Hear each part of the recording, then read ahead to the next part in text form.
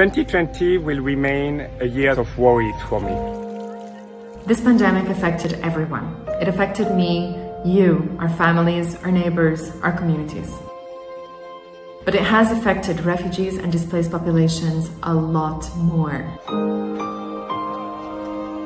The hardest moment we faced this year was, of course, losing lives and at the same time ensuring maintenance of essential health services.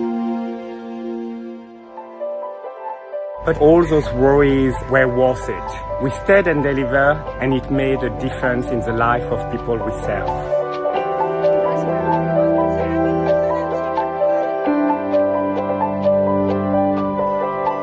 To everyone who donated to UNHCR this year, I would like to thank you dearly.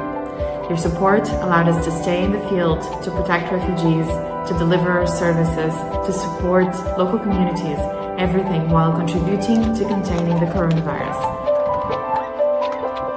To UNHCR donors, your contribution saved lives.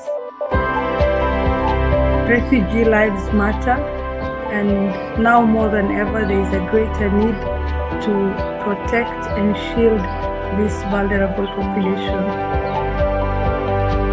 As in 2020, we are committed to work together with you to stay and deliver in 2021. What makes me feel hopeful about the year ahead is knowing that we have survived this year.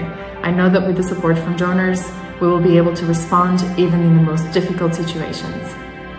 Thank you for helping us stay and deliver.